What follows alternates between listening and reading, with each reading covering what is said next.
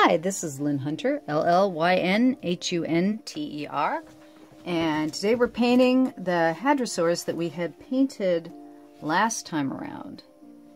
And let's see here. So I'm looking at my stuff off screen, and these are Corythosauruses. The name comes from their heads that look like Corinthian helmets, or they also look like cassowaries. Have you ever seen a cassowary? It's a helmeted bird from, I believe, Australia. If it's not from Australia, it's from New Zealand. I would have to double check that. I don't have it directly in front of me, and now that I'm going, wait a second, cassowaries, I think they're Australia. But anyways, they're a pretty helmeted bird. They kind of look like an emu, but they even have a bigger helmet on their head.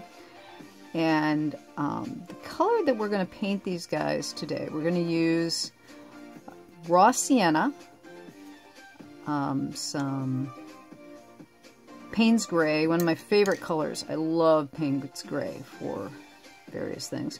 We're going to paint these babies pretty fast, I think, today. And so what I might do is, after we're done painting them, I'll also go over the pen and ink again. And we're going to start with the sky. This is a Prussian blue, another one of my favorite colors. One of the reasons why I like, say, Prussian blue over ultramarine or cobalt blue, which are the other two blues. I have a tendency, there are three blues I like to use. I like to use cobalt, Prussian, and ultramarine. Prussian is a very turquoise blue. It's got more green in it, or more yellow. Cobalt blue is a little bit, again, slightly to the green side, but it's got a lot of pigment in it. And the Prussian blue, I'm going to dot that.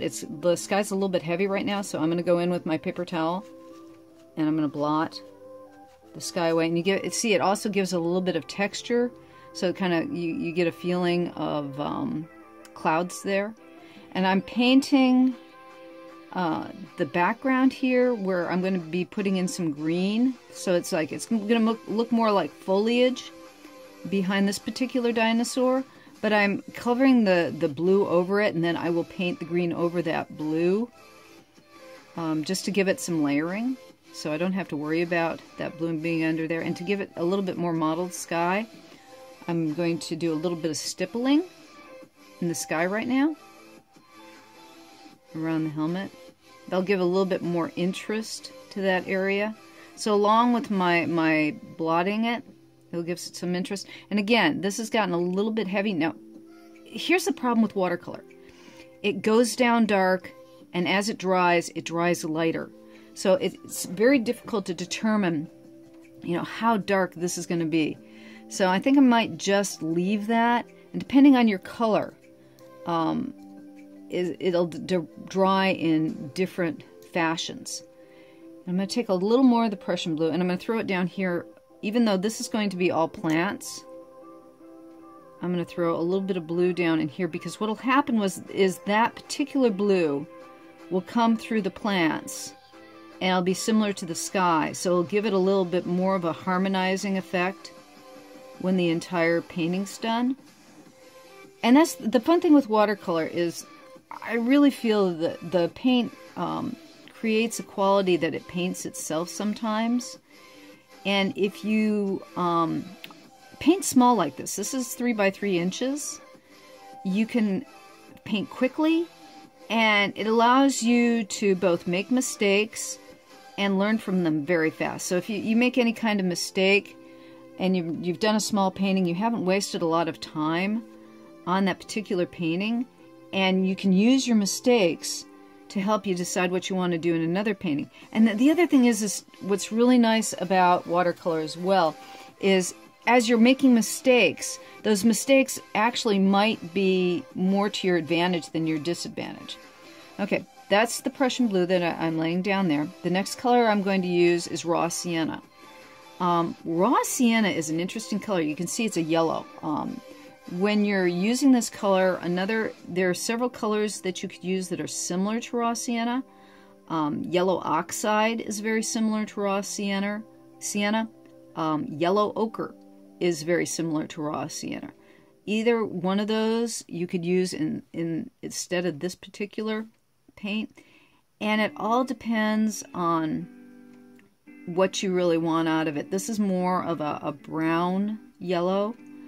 So rather than mixing up a lot of mixing yellow with some different colors to get more of a brown yellow, I like to use a raw sienna. What's real interesting is burnt sienna is almost a red color. It's a red brown, whereas raw sienna is a very yellow brown.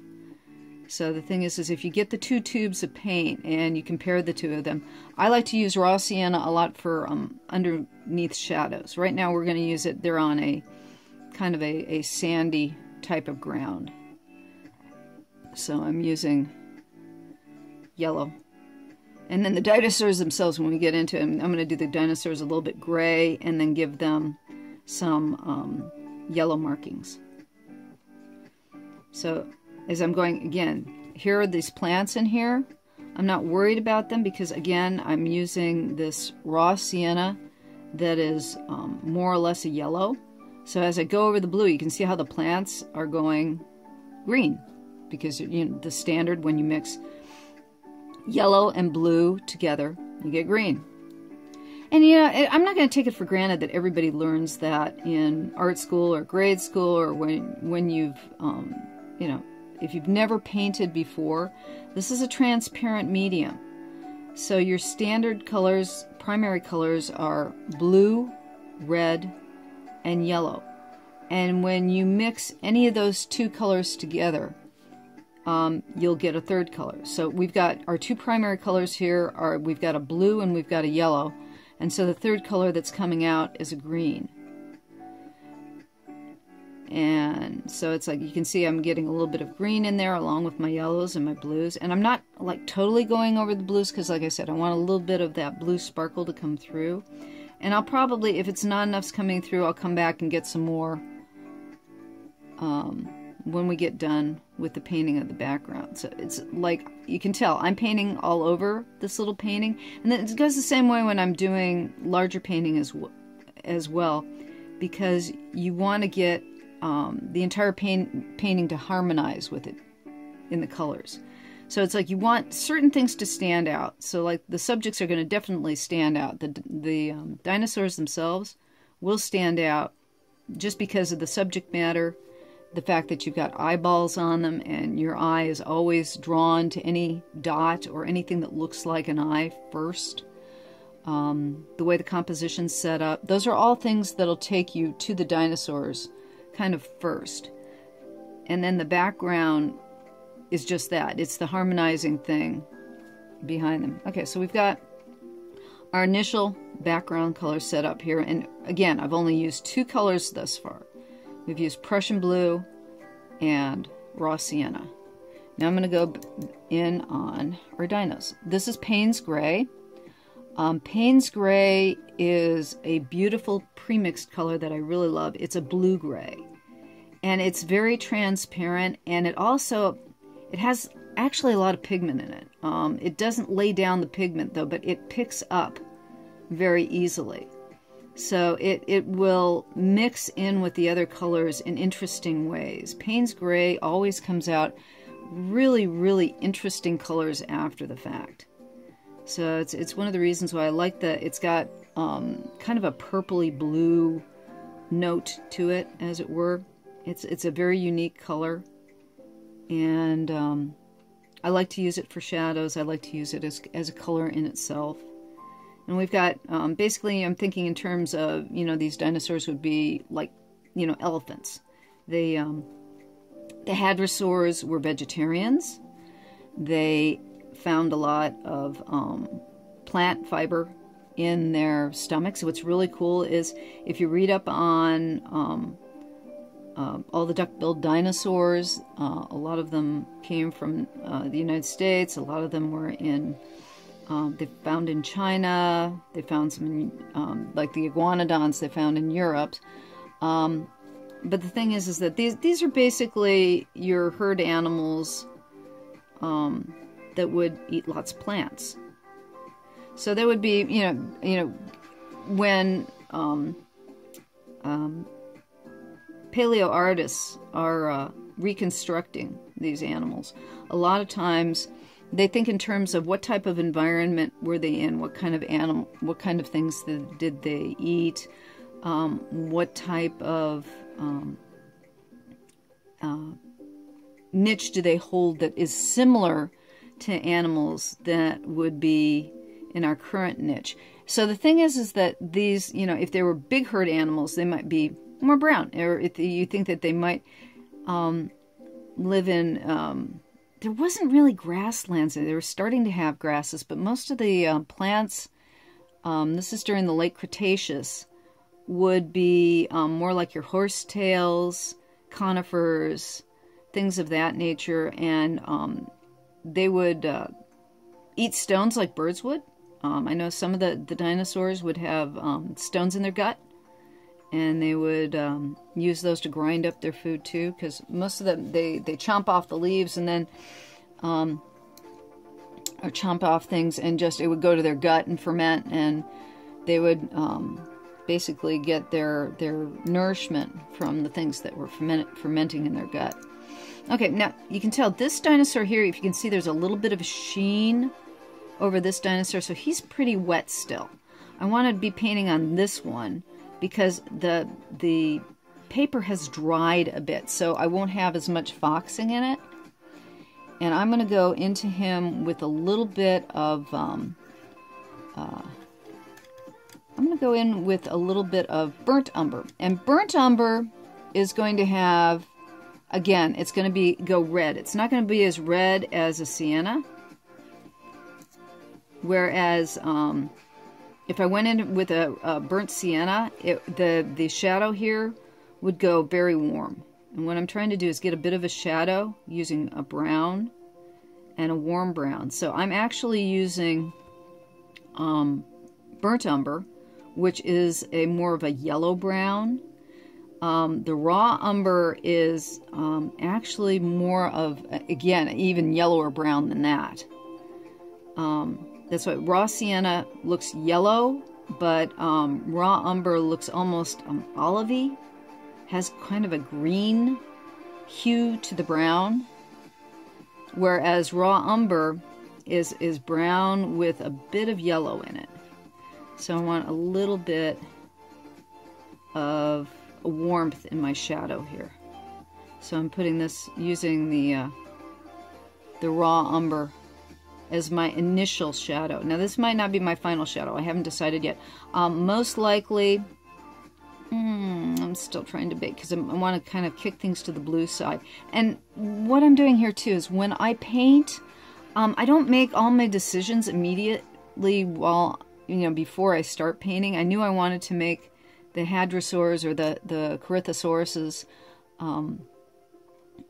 gray, or to the gray side like an elephant. But I'm going to put some markings on them too. But I didn't decide yet, whether I wanted the shadows warm or cool.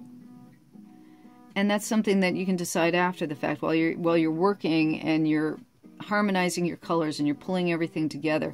Am I going to make this composition more warm, or am I going to make it more cool? And if I want to make it more cool, am I going to contrast it by putting some purple shadows in there? And I think right now I'm leaning towards keeping it to the warm side. So it's like I'm putting this, again, just heavying up the paint itself. It's still the same paint. This is still burnt umber, but I'm making burnt umber shadows on these like yellow rocks. And all I'm doing is laying a little bit more pigment down with less water. This particular technique that I'm using is usually known as dry on dry, because my brush is not terribly wet. It does have, the watercolor does have some water in it, because I couldn't paint it, but didn't have any water at all in it. But it's a pretty dry brush. I'm not putting a lot of water into my paint. And it's more or less, I'm keeping the paint pretty dry on a very dry surface. And I find that when I do that, I'm able to control things better. It doesn't mean you are going to be able to control things better. It's just one way to control things better. This particular paper is Canson 300 gram or 150 pound cold press. So it's got a little bit of what's called tooth. It's got a little bit of a grain to it, but not a lot of grain. If you want a very grainy paper, you'll get rough. It's literally called rough. And I don't think I have painted on rough paper in years. I have a tendency to use either hot press, which is very smooth, or I use this cold press. And that, like I said, it gives a little bit of a tooth, a little bit of a texture. Okay, that's looking pretty good. I'm going to now put a little bit more green into the foliage. I'm going to use a little bit of permanent green light mixed in with just a touch of Prussian blue. So I'm taking permanent green light is a yellow green. It's a medium value yellow green, and I'm going to throw just a little bit of a blue into it to heavy up the plants here. And I'm going to stipple that in.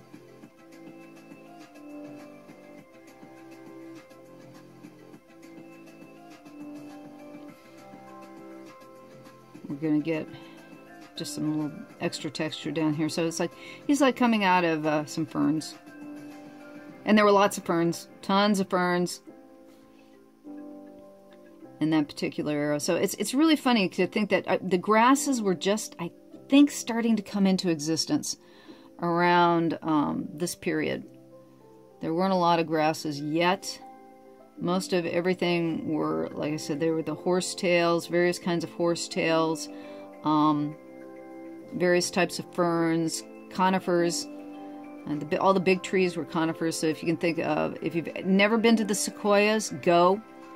If you live on the East Coast or you live someplace else in the world, before you are dead, make sure you go to either Yosemite or the High Sierras and see yourself a giant redwood. There is nothing like being beneath a forest of giant redwoods and imagining, you know, dinosaurs eating those babies. And they're being everywhere. It's kind of a neat thing to do when you go to that part of the world and think of the area filled with dinosaurs. Now I'm going to give a little bit of a color on the back, and I think what I'm going to do, I'm going to use a little bit of burnt umber again to give a little bit of striping on the back, because, you know, I figure, these are herd animals per se, and they would be in the forest as well. It wouldn't be so much, you know, it's like I've got yellow sandstone, kind of, they're on like sandstone environment here, but they would be more forest animals. But I live in Southern California, and we have sandstone and forest together. So you can have yellow stones and green trees. That's the interesting thing where I live. We have a lot of yellow sandstone and pine forests. So that would be something that would be perfectly legit. And like I said, if you're, you know, if you're drawing and painting dinosaurs, you've got to think about the fact of, okay, what kind of environment would they be living in during that period? And I've got at the bottom of the page here, if you're watching YouTube, there is a link to the page on Wikipedia. And I'm a big fan of Wikipedia. If you don't donate to them, please do. They're a nonprofit, and they've been around almost as long as the internet.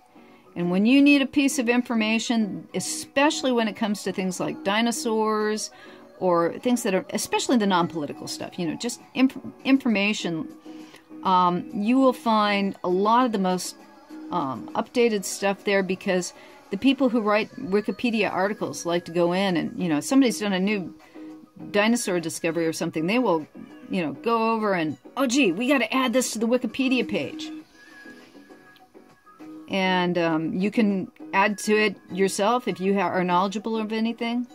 I have utilized it. It's much better than Encyclopedia Britannica. When I was a kid, that's what we had.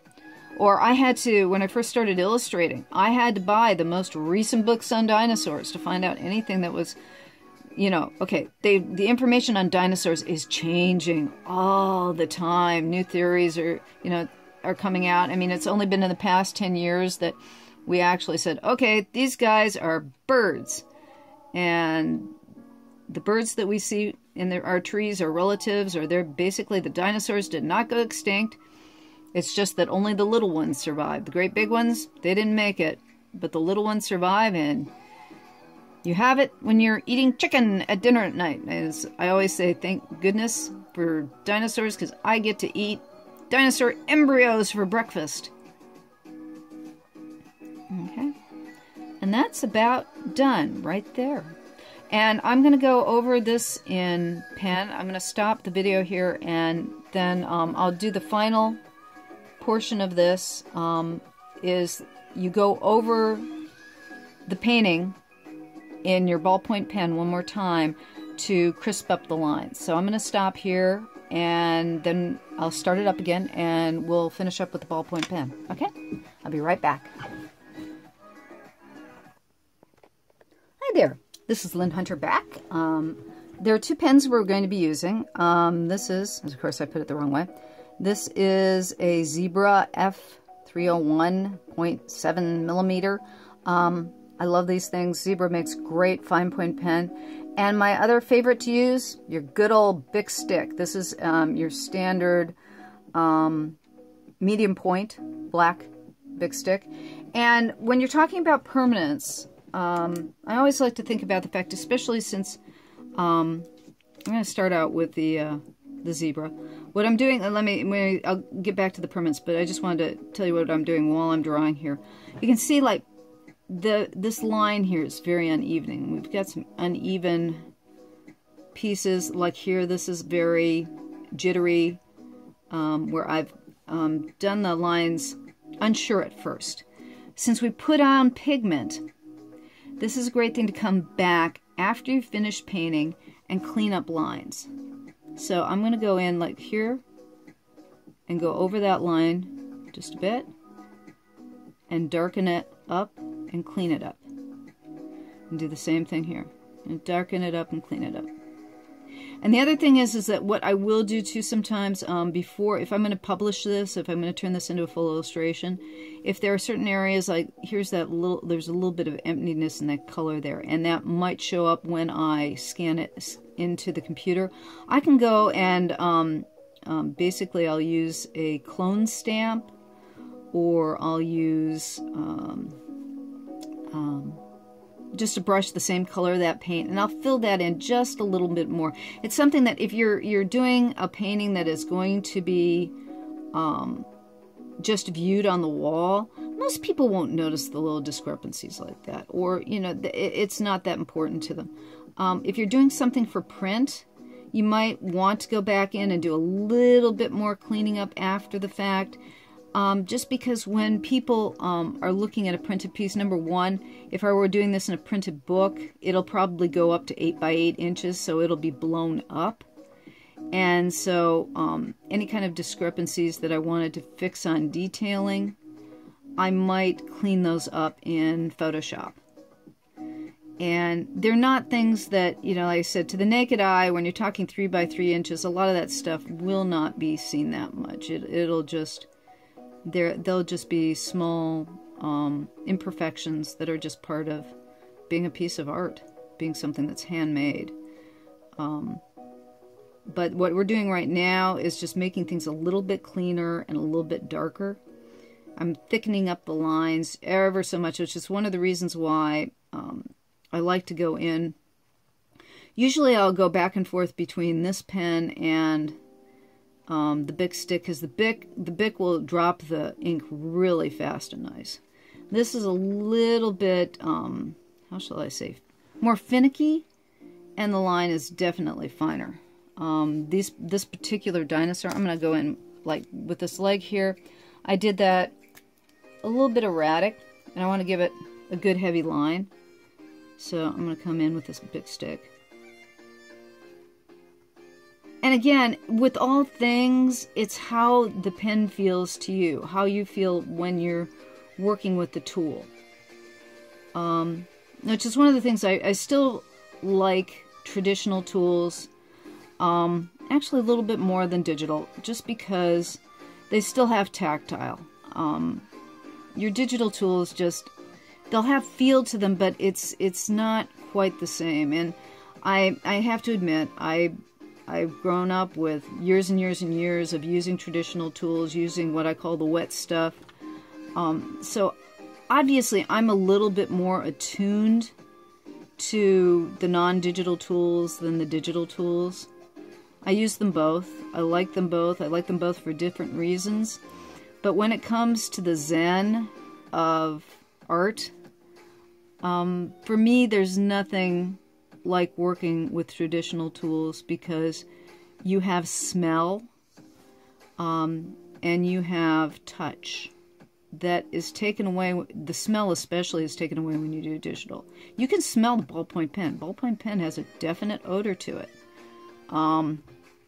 As well as, now this dinosaur is very, very tiny, so it's like, that's why the fine point comes in really handy. I'm using, again, this is 3 by 3 inches. If you want really detailed work, I will come. That's one of the reasons why I like traditional pen and ink and Crockwell.